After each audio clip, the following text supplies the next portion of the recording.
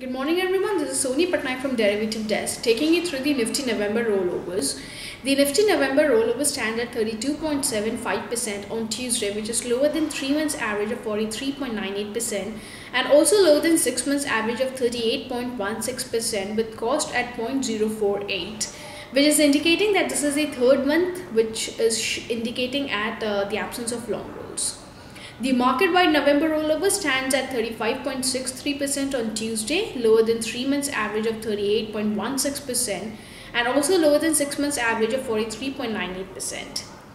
Telecom, FMCG, metals, capital goods and realty sectors saw higher rollovers on Tuesday compared to the same day of the previous expiry, whereas infrastructure, cement, fertilizer, media and textile also low rollovers.